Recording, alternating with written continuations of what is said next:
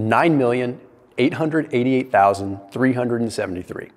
That's how many people were in this brand spanking new ultra-processed food study that was setting out to identify if there really was a relationship between ultra-processed food consumption and adverse health effects.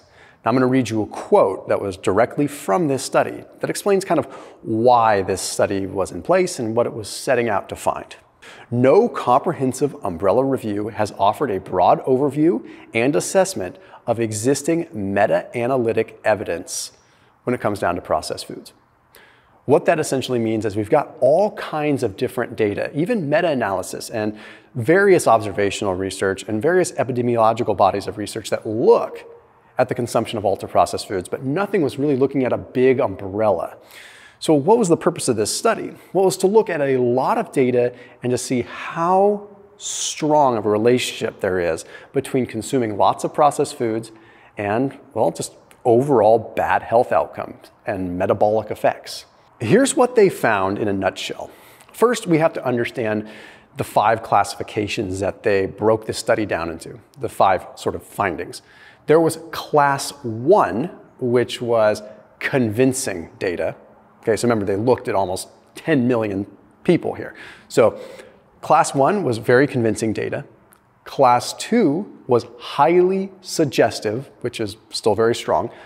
Class 3 was suggestive, meaning still favoring, right? And then class 4 was weak, and class 5 was lacking evidence. Okay, when they looked at this all together, 9% of all the studies and outcomes that they looked at fell under class 1. So 9% were extremely convincing that ultra-processed foods were linked to adverse health outcomes. 16% were class 2, highly suggestive. Okay, so we've got 9 and 16 basically in strong favor of ultra-processed foods causing a problem. And then we have class 3, which was suggestive. So still suggesting that ultra-processed foods cause adverse health outcomes, 29%. So as of right now, we're at 54% skewed towards suggestive all the way to convincing. So we're slightly skewed towards, okay, ultra-processed foods are probably problematic. And then 18% fell under class 4 with weak evidence, and another 29% actually fell under lacking evidence. So in some ways, this actually complicates things even more. But there's a big problem that we also have to look at with this. This was epidemiological data, which is important and probably the biggest thing you can look at when you're looking at large pools of data and large meta-analyses.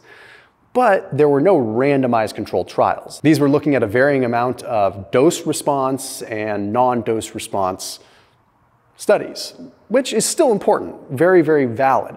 But what we're really trying to discover here is like, what is the problem here? Are ultra-processed foods really causing a problem?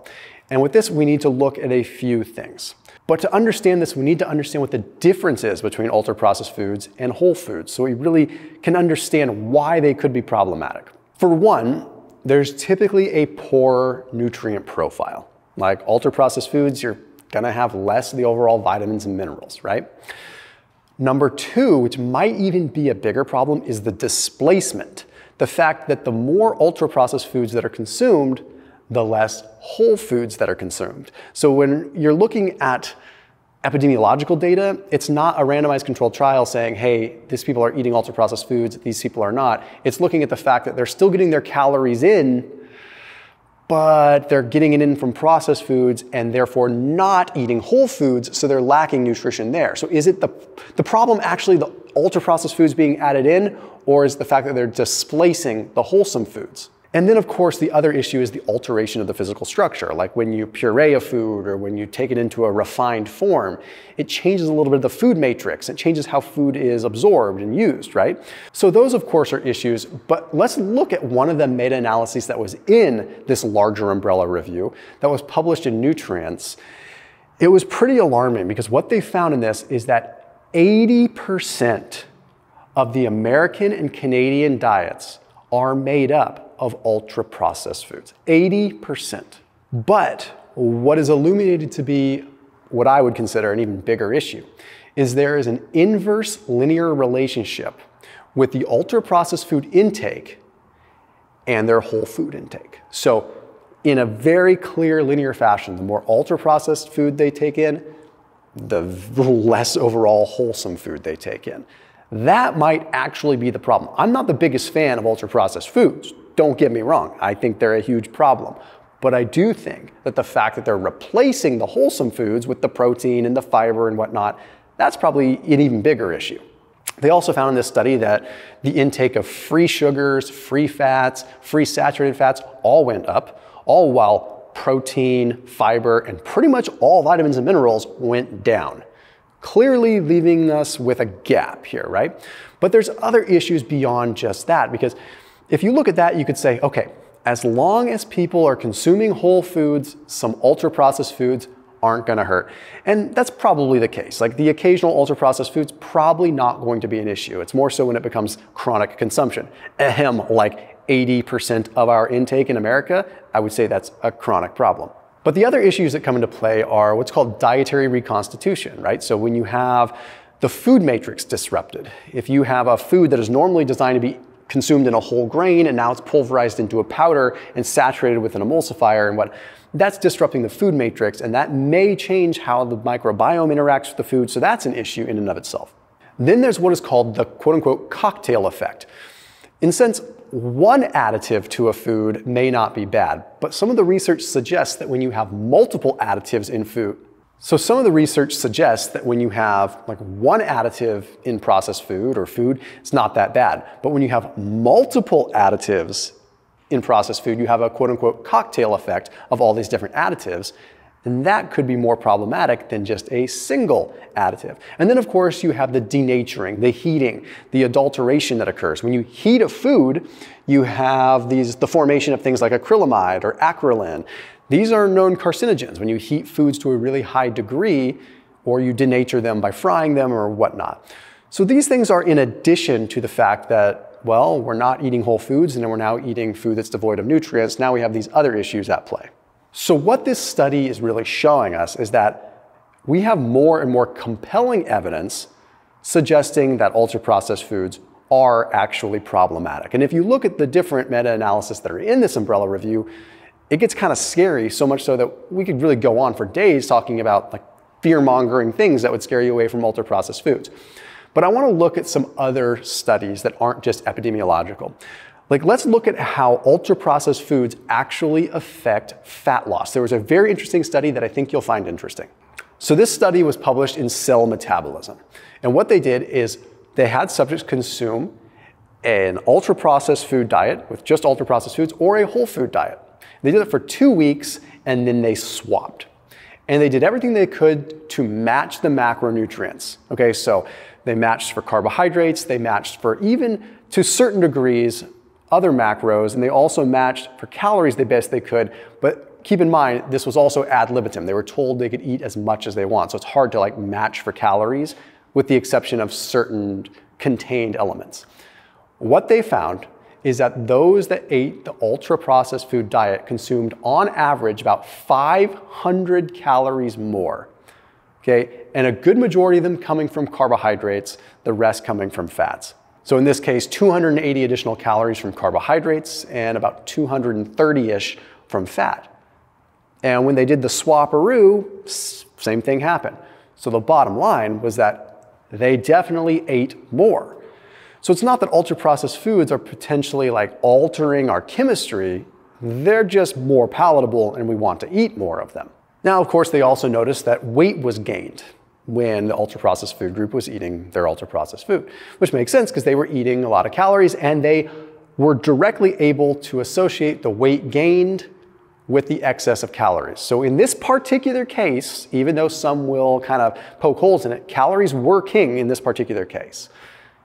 And it's hard to determine if it has to do with the high glycemic nature of the refined starches that people were eating or what, because we don't have that data.